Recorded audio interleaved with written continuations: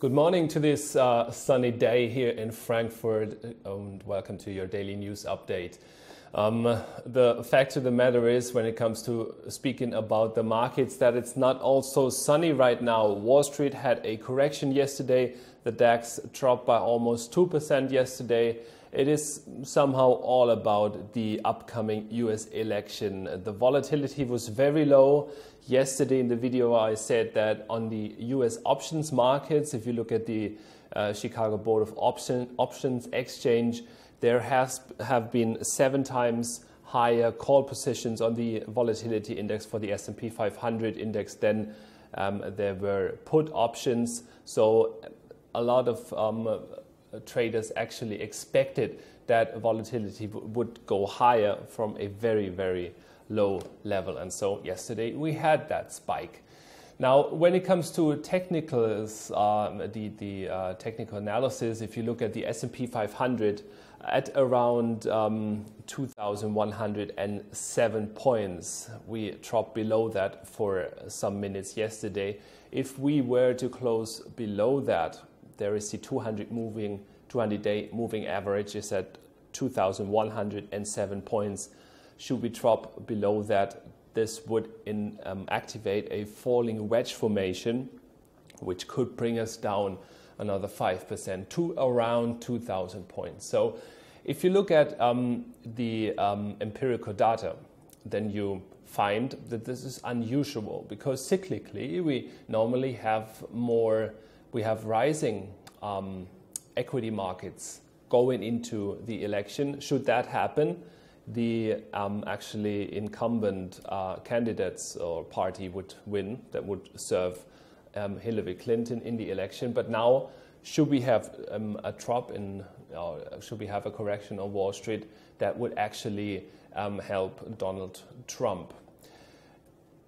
Nevertheless, if you look at the typical cyclical development and cyclical trend that we have in an election year in the Dow Jones, then you find that it is rising until the end of the year, and only then it makes a high for the year.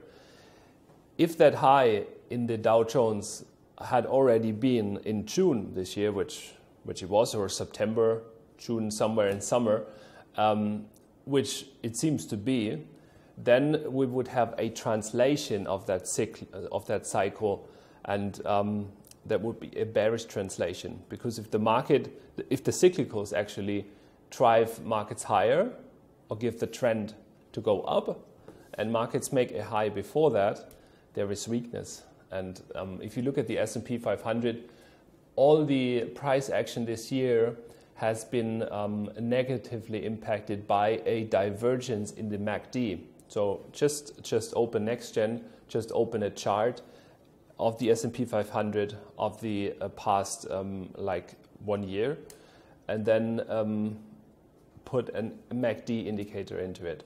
And then you find that with the rise in like springtime this year, there has been a MACD high, and then markets rose and rose and broke out to new all-time highs, but the MACD dropped, made lower lows. So there is a divergence between the MACD and price action in the S&P 500.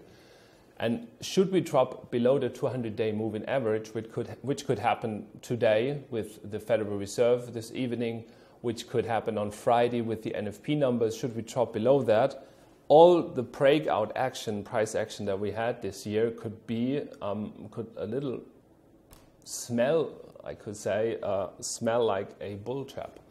So there could be some correction coming, which even goes below 2,000 points.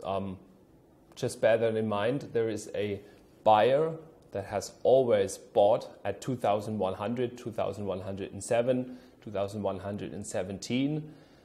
2,117 he couldn't hold yesterday. The S&P dropped below that. So should the 200-day moving average also break, that would be a technical bearish signal.